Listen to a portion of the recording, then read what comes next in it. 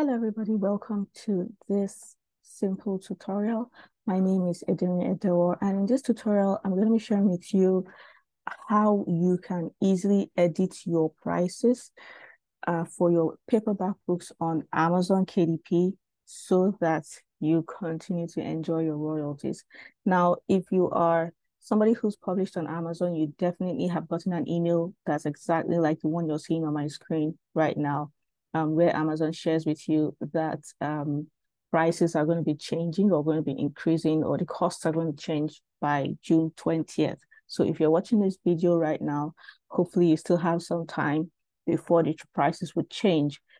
If you are somebody who's watching this after June 20th and you haven't actually edited your paperback to reflect these changes, you probably have found out that when you make sales, your royalties have either reduced or gone to zero, and we don't want that to happen.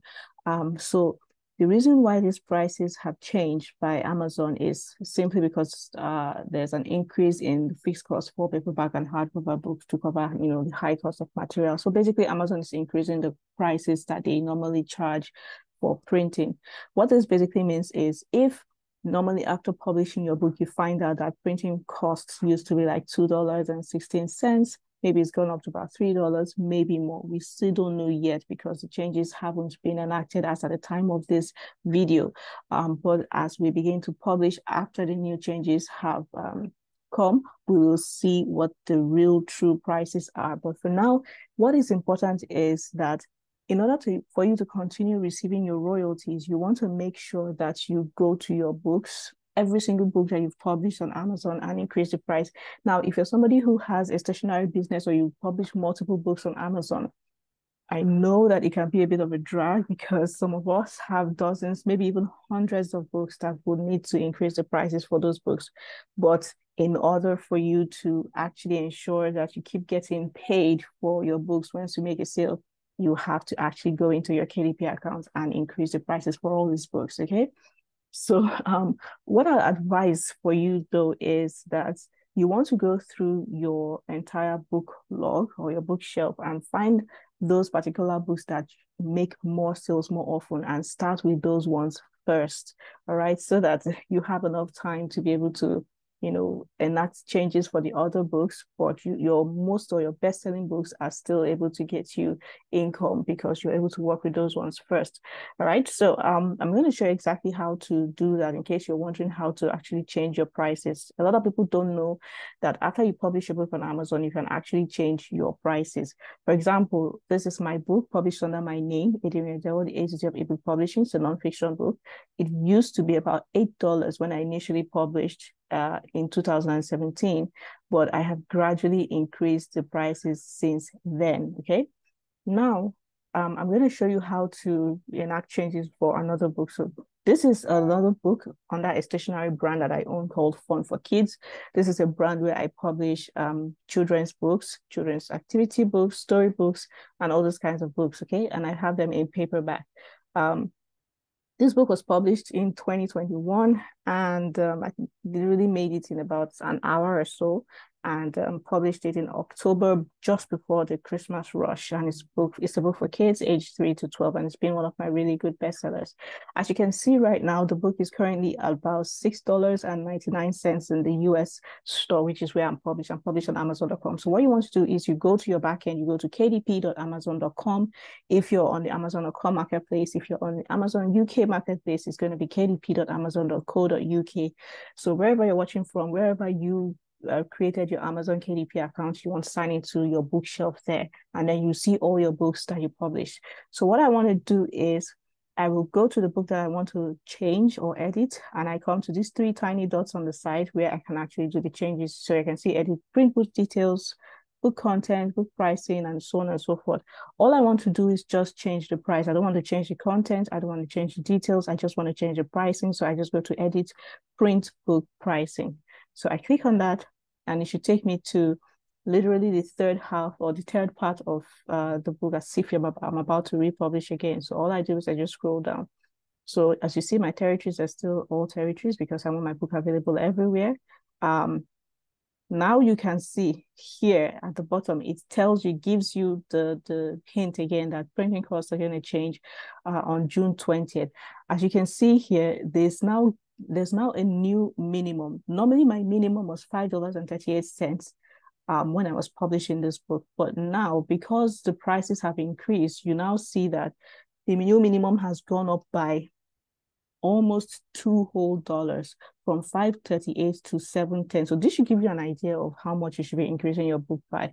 So as a rule of thumb, what I advised members of my newsletter to do is you want to add at least 50% of what the price used to be before. So for example, if your book is $6, you want to add $3 to make it $9 to account for the increase in price. Okay, so my book is $6.99. It tells me that my minimum should be $7.10. What I want to do now, applying that rule of thumb is, so if this book is approximately $7, I need to add an extra $3.50. So $3.50 is going to give me about $10.99. Okay, $10.99 plus actually going to be $11.49. Okay, $11.49. So I'm going to change my pricing here to $11.49. Okay, so it's going to check all my cost factors, and then I'm going to be able to see how much my royalty would be. So if I'm going to be publishing at in Amazon, or people are going to be buying my book in Amazon at 60% royalty rate, the print cost here is now $2.84. As you can see, the print cost is $2.84. So it's only slightly increased by a few cents. However, the max has really increased. So now that I have changed my prices, you can now see that it's now going to be $4.05 for royalties for this particular book, which isn't so bad. Okay, initially it used to be $4.74 with the previous rates. Now it's about $4.05, which isn't so bad. My book sells very well, so I'm able to actually get quite a lot. Okay, so this is it. Once I change the price here, usually it should affect every other price here. So you'd see the new changes here. Okay, so every other marketplace that my book is published to, there'll be an increase in price or a change in price, so I can see the new prices after the book goes up. So as you can see here, if my book sells between now and the 20th of June, I'm going to be getting $4.74. But after the 20th of June, when the printing cost increases, it's going to go to $4.05. Okay, so that is it. So all I need to do is scroll all the way to the bottom, and I click publish your paperback book. So it may take a while, but since it's just a simple edit, it's only going to probably take a few hours for the new prices to reflect. I'm not necessarily publishing the book all over again. I'm not changing the content. I'm not changing any other thing inside the book. It's just the price. So usually this price would be enacted within a few hours. Okay, and this is exactly how you are able to change the prices for your book. So my book has gone up from $6.99 to $11.49, so that I will still continue to receive the royalties. Remember, as a rule of thumb, you want to increase the price by about 50% of the original or the previous price it was before. That way you're still able to get good royalties or good returns on your book. So this is it, straight to the point, simple as is. When your book, the price has been submitted, you should get an email to tell you that your paperback is now live. If you don't get an email within a couple of hours, you can always come back to check if the price has changed or if the changes have been enacted. Okay, so that's it. Thank you so much for watching. If you would like to get your book published on Amazon, whether it's your actual non-fiction book or your fiction books, or you want to start a stationery business and create activity books like this, or journals or planners, or even blank notebooks, make sure that you hit the description in this video to check out my course, the Amazon Printed Profits course. In this course, I teach you how to, this is a different one. In this course, in Amazon Printed Profits, I show you how you can publish ebooks, workbooks, planners, and journals onto Amazon, and how to actually publish them on paperback and make a lot of money as well. Okay, so the very first video is absolutely free, and we're currently running a discount. So instead of getting it at $120, you can get it at $20 or its equivalent in your currency. The very first video is free, so you can check it out.